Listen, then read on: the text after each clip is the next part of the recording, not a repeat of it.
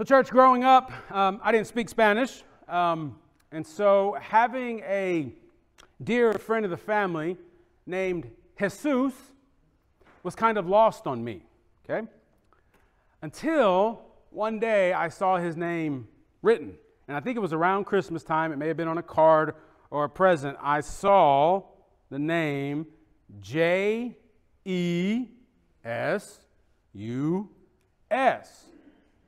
And it blew my mind. I remember asking him, "Is your name Jesus?" So we didn't go to church a whole lot. And of course, I'm 9 years old. I don't know a whole lot about Jesus. All I do know is, he's the one that's on the buildings. It's his birthday. You're not going to get in trouble for stealing Jesus' name? Does your mom even know who Jesus is? And you think I'm kidding, but it was a simple mind, and it just blew me away, y'all, that I had a friend named Jesus, right? A few years later, they told me about Chewy, and I was like, oh, I love his restaurant, y'all. Golly. So this is around the time a lot of us actually get confused with what do we call Jesus? Jesus, Jesus, Jesus, but now Emmanuel. What is Emmanuel? God is with us. And so it's important to be able to understand that for Jesus, Emmanuel is less a name and more a title. It's less who he is and more what he is. Okay? I have a cousin. His name is Emmanuel. There were plenty of people in history named Emmanuel. My cousin, he's a great guy, but he's not God with us. And so when we look at what Matthew is telling us in his story, not just here in chapter 1, but as we keep reading all throughout the rest of the story, what we see Matthew doing is telling us that when we see Jesus, we are seeing God with us. It's not his name.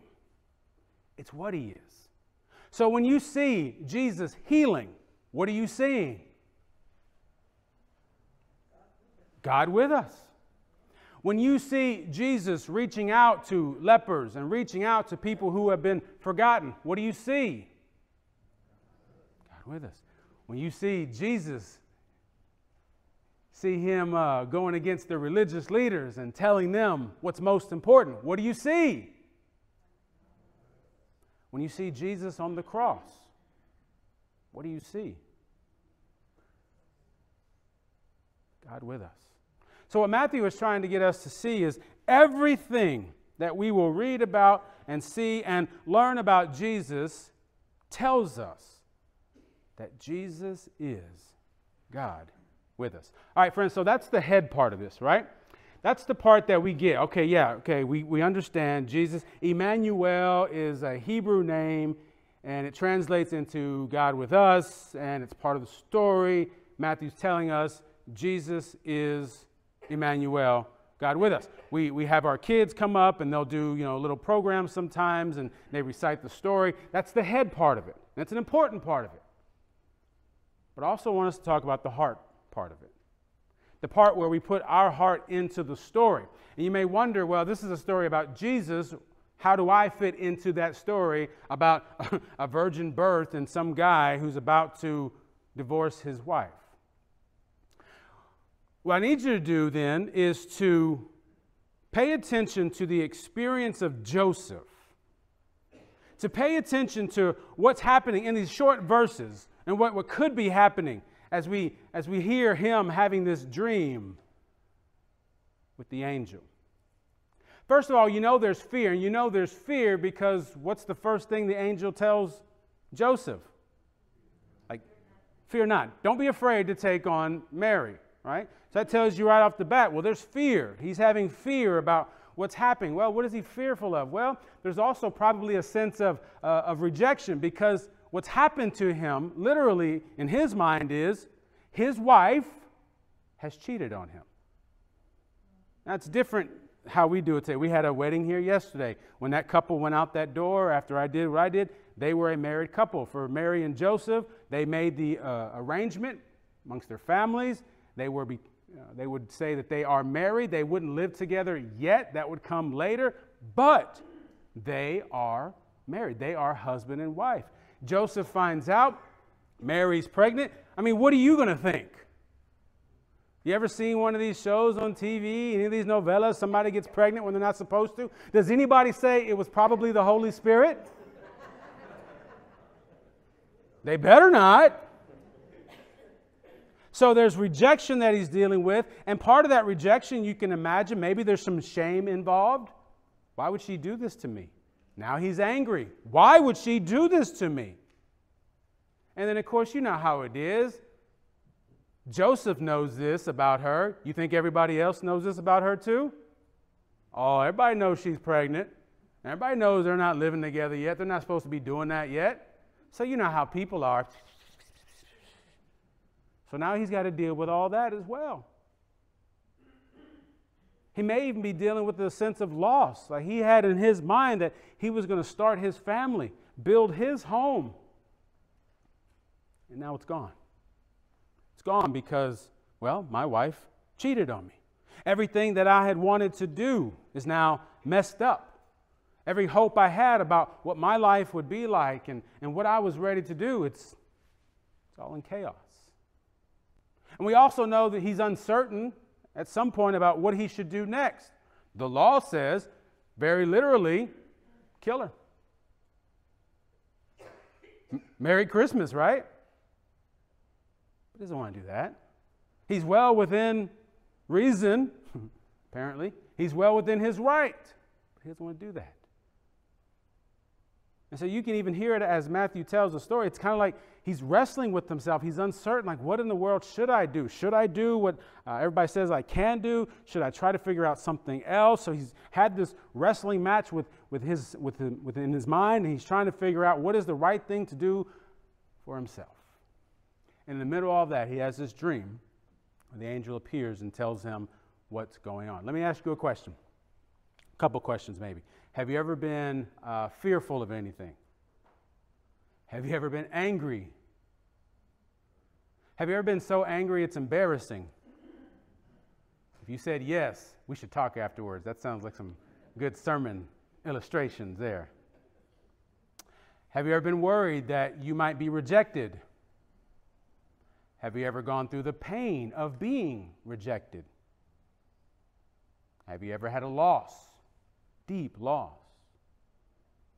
Have you ever been confused about what your next step is?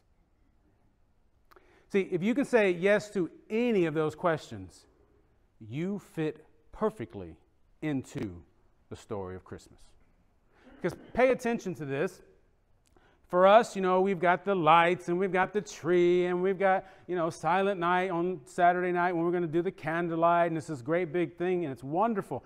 But if you pay attention to how Matthew tells the story, there's none of that there. There's none of the sort of pageantry of it. This is how Jesus was born, then he was born next. Right? And so what is there is Joseph and Mary who are trying to make sense, are going to have to make sense of what this means for them and how they are going to be a part of this promise that God has given to them. And I think when we take all this away, I think when we can finally silence those speakers from hearing all the interference and the music coming over it, when we can finally strip everything down to what really matters, like we have the same choices they did. Like, what are we going to do with the promise? What are we going to do with the reality of God with us? Now, you may not have an angel appear in your dream. You may not have some big supernatural event where it's like, oh my gosh, God spoke to me. But we believe God still speaks, and so part of what we're learning to do is how to hear the voice of God. That's why we hear Scripture together. That's why we pray together. And that's why we keep praying together. And so those feelings of fear and rejection, hurt, and loss, those are all feelings we have at some point, somewhere along in our life. It's the same feelings the prophet Isaiah would speak to. In Isaiah's day, there's a king, and he's worried about other kings who have joined together, and they want to invade his kingdom. And that sounds just what it sounds like, right? It's all political, right? It's always kings and kingdoms, right? And so one king is worried about an alliance being made against him. He's worried about what the repercussions will be. He's worried about what would happen to his kingdom, what will happen to himself even, right? And we all know if the king is worried, well, his people are worried too. And so you have this, we can sense this great fear and insecurity about what's going to happen next and how we're going to be cared for. And how do we know that everything is going to be what it needs to be? And that's where that text from Isaiah jumps in. The prophet tells the king, God says, you just ask for a sign. Ask for a sign. Ask for a sign. It could be a deep a sign that goes all the way down to Sheol, to the pit. If it goes that deep, I'll give you a sign that deep. Or if it's a sign that goes all the way up to heaven, as far as heaven is, if it's a sign that big, I'll give it to you, God tells the king. Do you remember what the king said at first? Do you remember when we just read it? You just heard it about 8.5 minutes ago. Do you remember what the king said? I'm good. We don't need to hear it. I don't want to bother God. And you can almost hear God say, these people. And so God says, all right, I'm going to give you a sign anyway. And what was the sign God told the prophet to tell the king to look for? We can't hear you. Say it loud. Yes. You pay attention for that new son.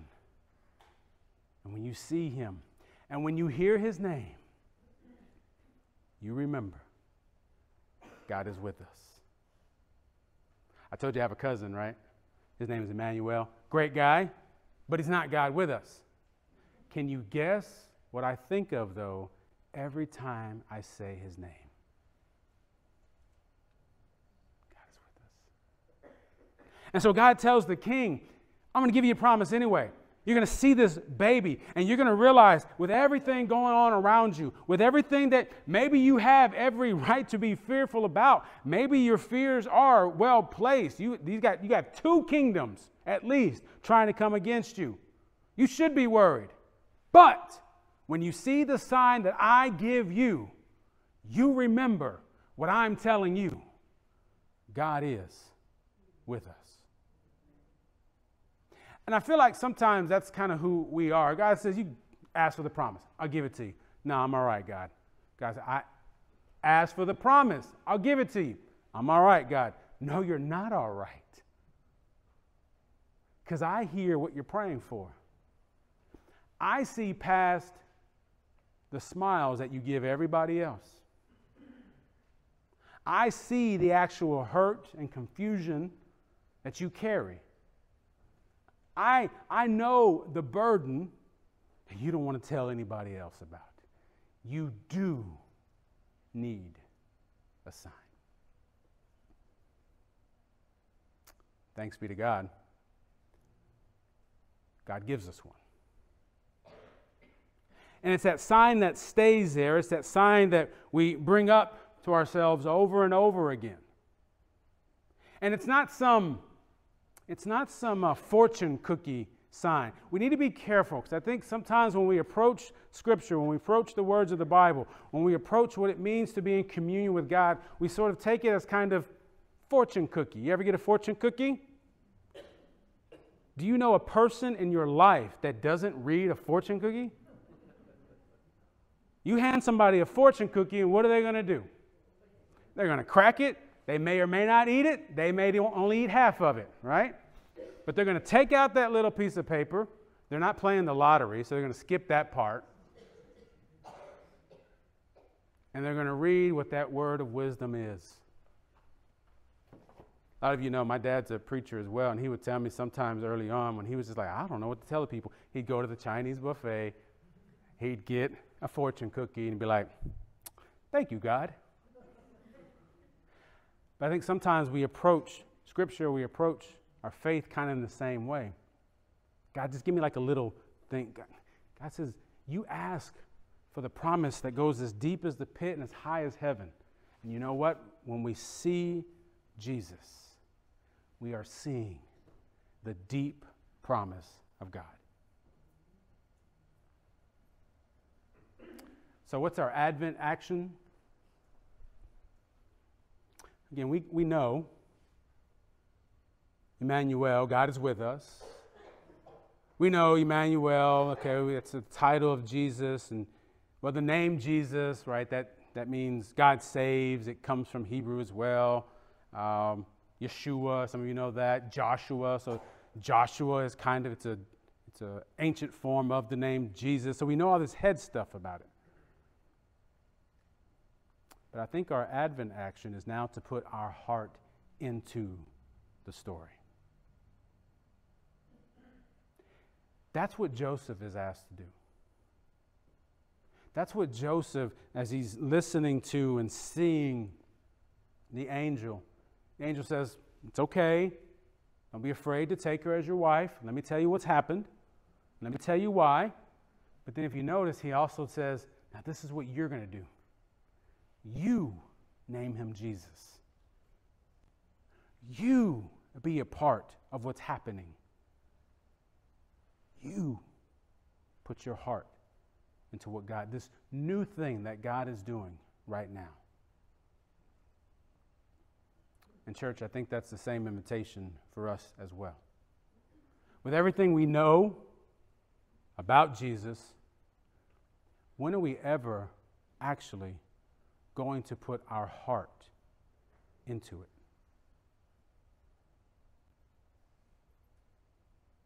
Because that's what matters most. What matters most is not just that we know the promise, but that we know the promise is ours. Enough to trust it and to live like it's true. So, did I tell you I have a cousin? His name is Emmanuel. He's a good guy, but he is not God with us. But every time I say his name, guess what I think of? God is with us. Every time I think of God is with us, I think of Jesus. I still have a friend named Jesus. But what we are here to celebrate, that we have a Savior named Jesus that is God with us. God gave us the promise that went as far as the pit and as high as heaven to show us just how much we're loved. How much of our heart, of your heart, are you going to put into the story now? Let's pray. Oh God of mercy and love, we thank you for this gift, the promise that you gave Joseph, the assurance you gave him. We're grateful, God, because we know that the promise that was his is ours to have as well. And so as your church, as your people, Lord, help us to get out from behind the fears we have, to step away from the fakeness that we present, to not be ashamed of what hasn't worked out the way we wanted it to not be fearful, to trust you, but to give you our heart fully, Lord, so that we can know the true peace that comes with Emmanuel. Thank you, Lord, for always being with us. And since you are with us, we pray and we trust in the name of Jesus Christ our Lord. Amen? Yeah, amen. Thanks be to God.